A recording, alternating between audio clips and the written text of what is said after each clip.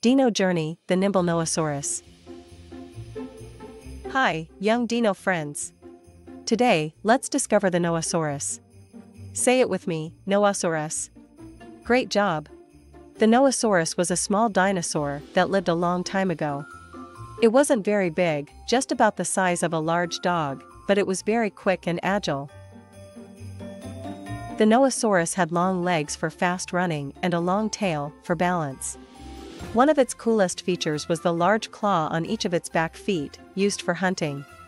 Despite its small size, the Noasaurus was quite a mighty little dinosaur. Noasaurus was a carnivore, which means it ate meat. It was probably very good at hunting smaller animals and insects. With its speed and sharp claws, it was like the little sprinter of the dinosaur world. Did you know the Noasaurus lived in what is now South America? It was part of a group of dinosaurs known as theropods, just like the T-Rex, but much smaller. The Noasaurus shows us that even small dinosaurs had fascinating lives. Thank you for watching. Please click like and subscribe.